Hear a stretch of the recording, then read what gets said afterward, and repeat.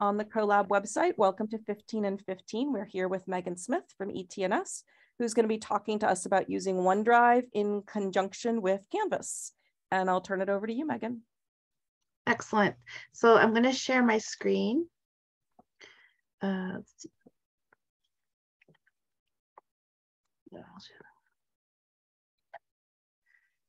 Okay, let me just pull this over. So the whole premise of this session is to make your syllabus link in OneDrive, put syllabus in the syllabus or wherever you need to have it in Canvas, and then instead of having to download like a PDF document every semester, make the changes in Word, put it back in PDF, and then put it back on Canvas every semester. What this will do is it'll be a link to OneDrive of your syllabus, and your students can view it, and you on the other end in OneDrive can update the syllabus as it goes, and in real time it will change it. And you can actually do this with any document you want that's in OneDrive. You can stick any document you want in Canvas and go from there. So what I'm going to start off with, which some of you might know and might not know, is where do I find OneDrive?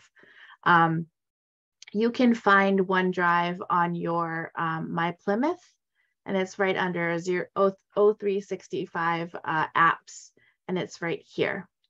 So I'm going to open my OneDrive.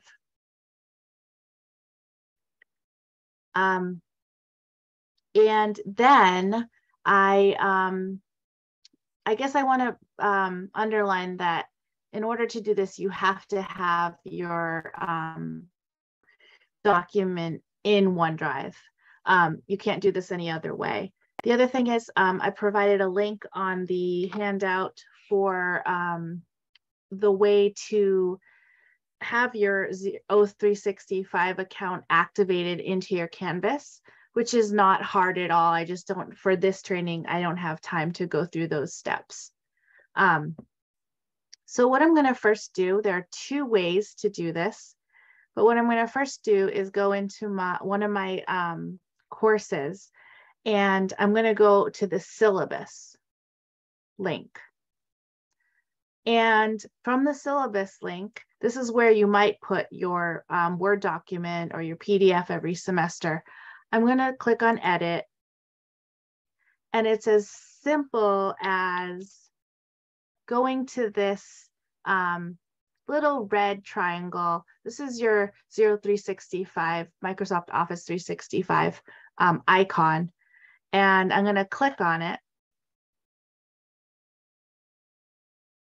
And all of a sudden I'm in my OneDrive. Now I have all of my folders, and I have different documents that I can choose. I'm going to click on my document, and then I'm going to attach the file.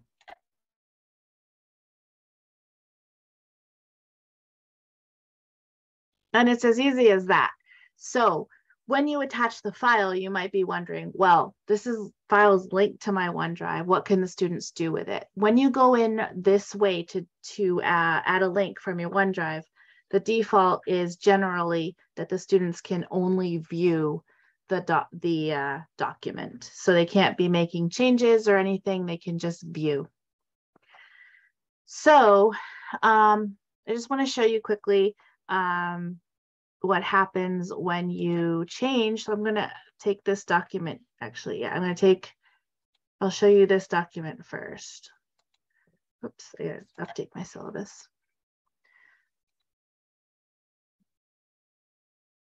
So it's going to launch the LTI. It's going to say load in a new window. And here are my, here's the document I just put up. So just want to show you what that looks from your OneDrive. This is the document that I just added into my syllabus. And I'm going to make a little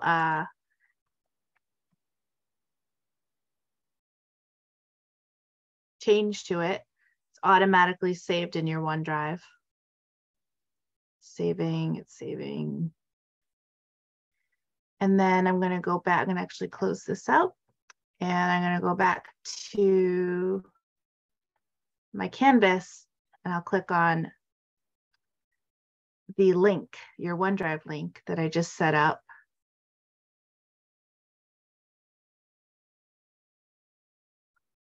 And again, load in a new window.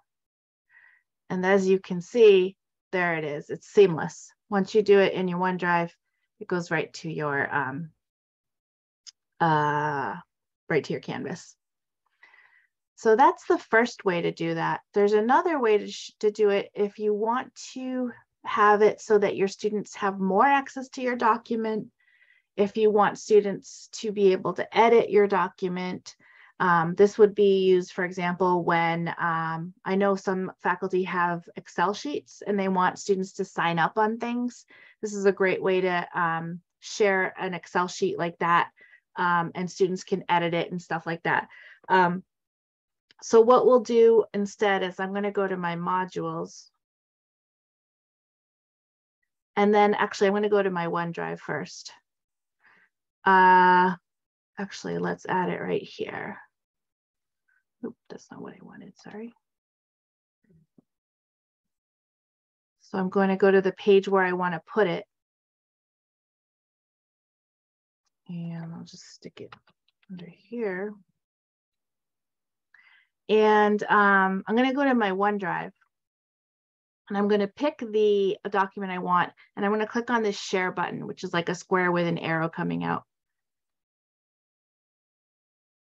And I'm going to specify who I want to see it. And generally, you want to use people in the USNH with the link because they already have access. Your students already have access to Canvas. So they will have access to this document as well. So I'll choose that. And then I can choose over here, do I want to let them view it? Do I want to let them review it? Or can they edit it? So for example, I'll let them edit it. And since you've let them edit it, you can't block the download. But so then what I'm going to do is I'm going to click on apply. And then copy. Now this is going to give me the link I need to go into my Canvas. It's going to tell me who has it and what they can do with it. And then I have to press copy again. And now I have the link copied. So I'm going to go back into Canvas. And I'm going to click on my insert link and I'm going to insert it. And then I'm going to call it homework. And then there's your link. If you do it this way, it's easier to kind of just decide what you want your students to do with the actual document. Obviously for a syllabus, you're just going to have them view it. But if you have other documents that you want them to be able to edit, then you would do it probably this way. It would be the easiest way. Let's see. So let's take a look at what your students, Let's take a look at what your students will see. Now, if you go into the student view, it's not going to help it because you're not going to be able to see what your students view actually on these links because your student view is not connected to any type of its own OneDrive or anything like that. So I'm going to show you what it would look like from like an actual pretend student. That sounds kind of funny, but it's an actual pretend student that I can access on my side of things.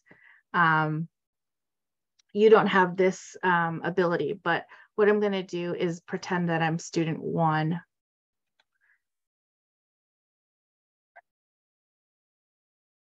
And then I'm going to go into my modules. And I just added that to this, I think. And this is what your students will view. Now your students can type on it and they can do anything to change that document. So that's an example of being able to edit the document. If you want your student, let's look at the syllabus actually. I think we'll put this one in.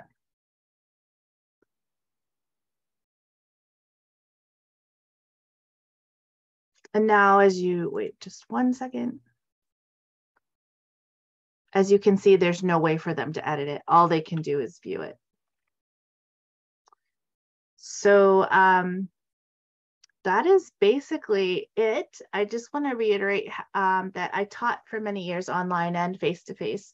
And it may seem like a small thing to do, but it makes your life just a little bit easier. I remember having to download documents and then upload documents and change this and that. And this makes it seamless so that you don't need to do that, and it makes your life easier. And like I said, you can do this with any type of documents, an Excel document, a PowerPoint, any type of documents you can do this, as long as that document lives in your OneDrive, then you can do that. So I think that's all I have. Well, thank you so much, Megan. That's great tips about integrating the two services. I really appreciate that. I'm going to go ahead and stop the recording now.